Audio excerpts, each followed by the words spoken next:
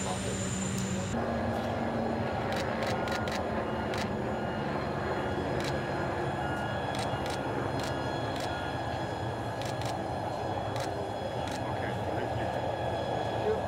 It's extremely good news for Airbus, and I think it's the right time to have that.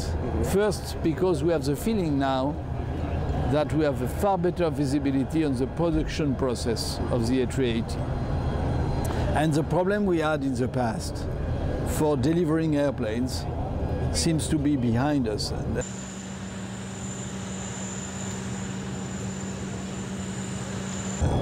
The challenge is to have an A380 customer.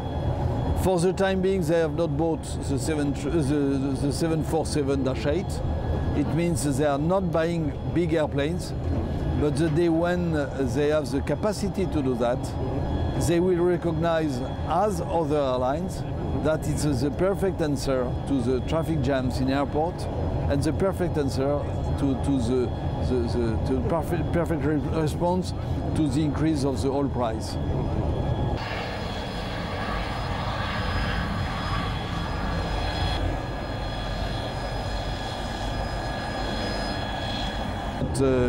I can quote General Electric, Honeywell, and other companies. And we have found the partners we were looking for sensitive equipment.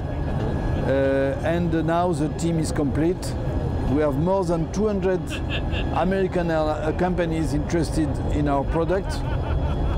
I think we are creating 48,000 jobs in the US if we win. We are building a facility in Alabama. It's hundreds of millions of US dollars.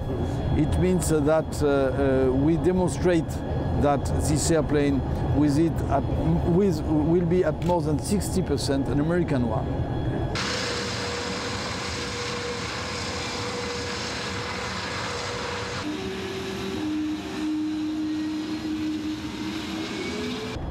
If there is a surplus, we could make acquisition, and we consider now we have a surplus. We have the capacity to make acquisitions, and the priority are the United States.